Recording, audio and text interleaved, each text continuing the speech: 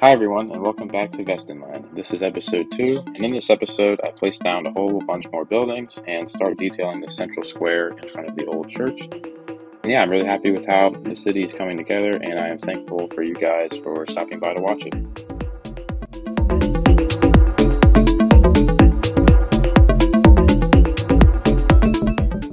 Here you can see this is a lot of what I've been doing, is placing buildings in a wall-to-wall style. Since this is the central city, it's very dense and these buildings have been there a long time, so it's important to get them flush with each other and to get more of a cohesive look. I'm using a bunch of buildings from the workshop, and some of them are just general European buildings, some of them are specifically from places like Amsterdam or places in Germany or Copenhagen, stuff like that. It's just sort of a combination of a lot of different European styles, and it goes back to the idea that I have the freedom to choose different places for inspiration. And yeah, I'm really happy with how it looks, especially when you get any sort of bird's eye view and it all looks like one city. And then when you zoom into places where I start detailing things more, and that's where the city really starts to come to life.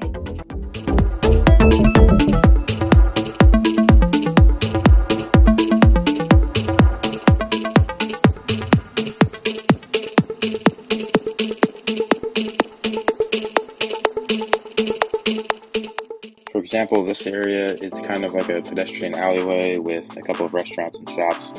And again, this is when you start putting down like signs and awnings and tables and stuff like that, it really makes it start to look a lot more realistic. And yeah, I've placed a lot of these shop fronts and fences, planters, different things like that. And you can't see it, but there is an invisible pedestrian path running through this cobbled area. So when I press play and unpause the simulation, people will actually walk through here and be able to access all of these buildings. This is another area that I'm really happy with, and it goes back to what I was saying about detailing the most important parts of the city, because that's what ties everything together.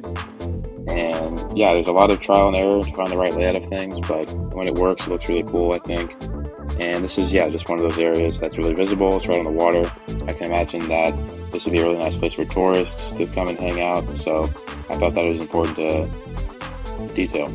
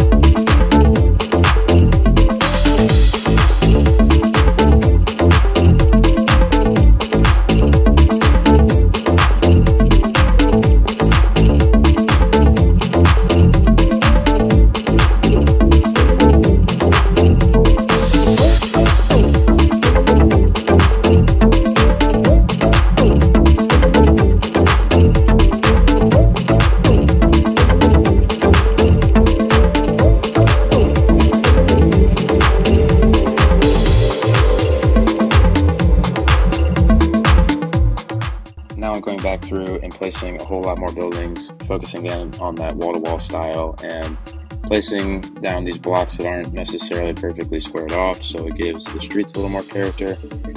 And yeah, I'm just having different styles and buildings again. It's important in making sure they're right next to each other.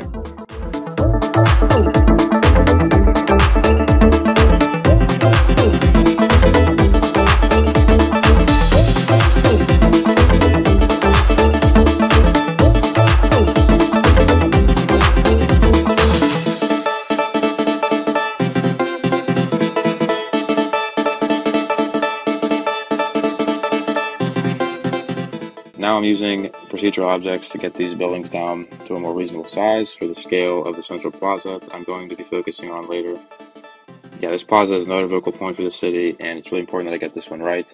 Starting with getting the scale right and getting it looking realistic, because this is another one of those main areas of the city that people will be going to. I think it turned out pretty well, and I'm happy with the overall vibe of it, which is the most important thing. I'm focusing on placing the buildings to frame the square first off, and then I'll get into actually detailing it, and that's when things really start to come to life.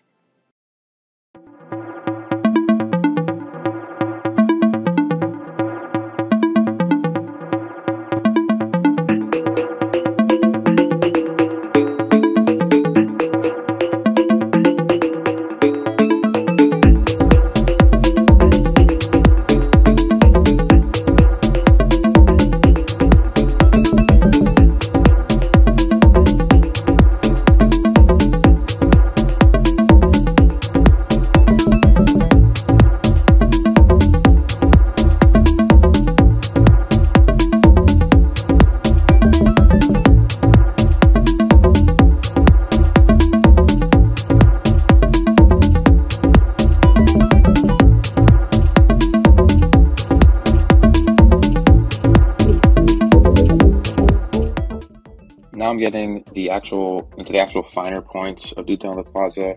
This involves a lot of placing decals and things like that. And then I'm using PO to sort of combine these two fountain monument things and form a central monument for the square. Then I'm going to place down a lot of benches and storefronts and flowers and stuff like that. I wasn't sure about how exactly the square would function, so I made it that cars can drive through here, and it's a sort of really slowed down roundabout. I used Traffic Manager to close it off to private vehicles, so it's just going to be like emergency vehicles and garbage trucks and things like that. But I don't know, I might just close it off to all vehicles. I'll have to see what it looks like when I turn on the simulation.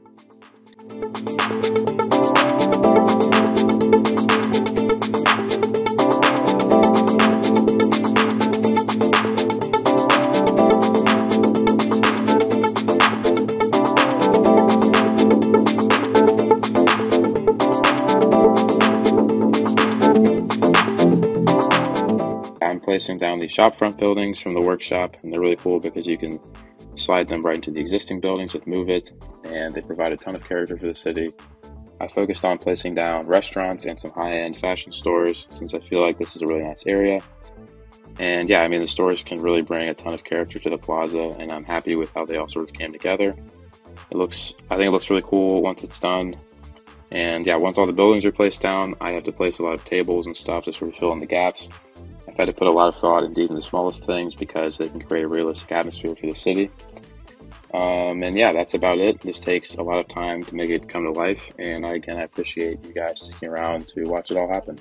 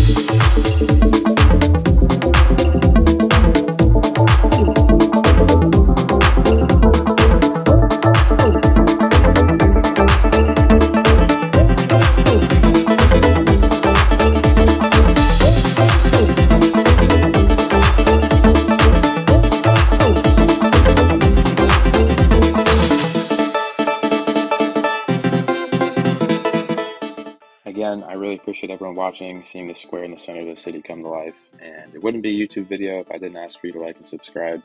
If you made it this far in the video, I figure you're probably enjoying yourself, so yeah, if you hit the bell, hit the thumbs up, all those things, you help me out a lot. Let's get back to the video now, and thanks again.